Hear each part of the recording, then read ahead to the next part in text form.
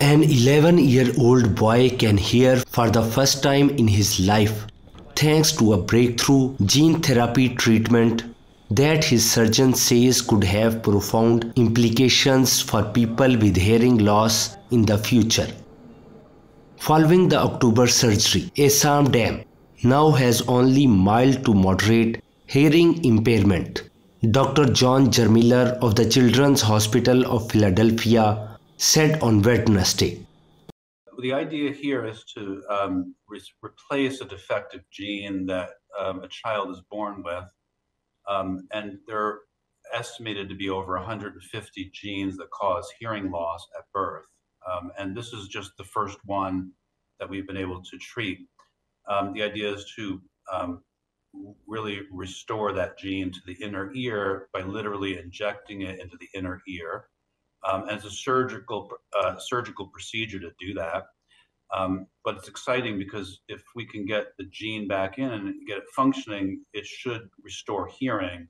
And we now have the technology in terms of gene therapy agents to be able to do this in the ear.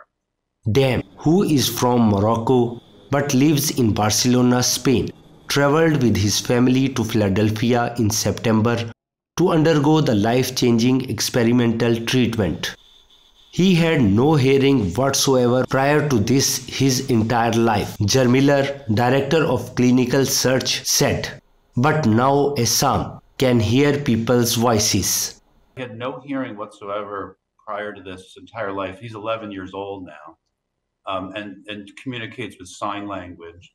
But now he can hear at a level that we say is mild to moderate hearing loss, which is quite good. It's actually remarkably good for someone because it's the first patient treated in this country with this. So he can now hear sounds in the environment. Even when I do this, I did this to him today. When I saw him, he can hear that. It's very soft sound.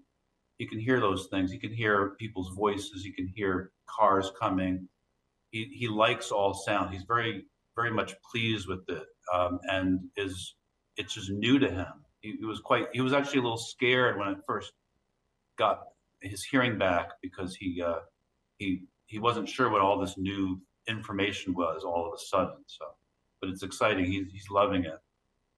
He was born completely deaf. He hadn't heard a sound his entire life until this treatment, and we fortunately this gene is one that we can restore with our gene therapy, and also the cells it needs to get into to do the therapy are still there, like they're still healthy. So his ear is otherwise healthy except for this very one gene, and then so that was a logical choice to pick this gene to treat first. Aissam was born with Otolaryngology gene mediated hearing loss, according to a press release put out by CHOP. And the new treatment involves inserting properly functioning OTOF genes into the inner ear.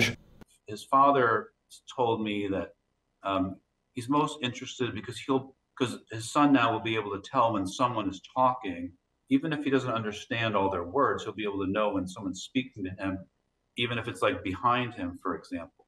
And he also pointed out the safety, even before we mentioned it, he pointed out the safety benefit. He'll know if a car is coming at him on the street, things like that. He's very happy with that improvement.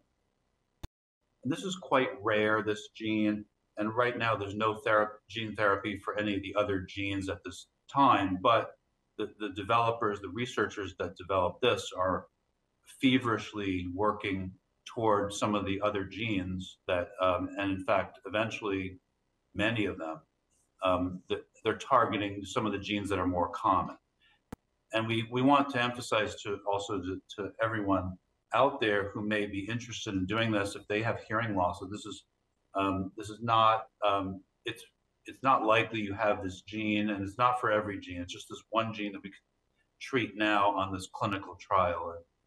But stay tuned for more in the next 5 to 10 years.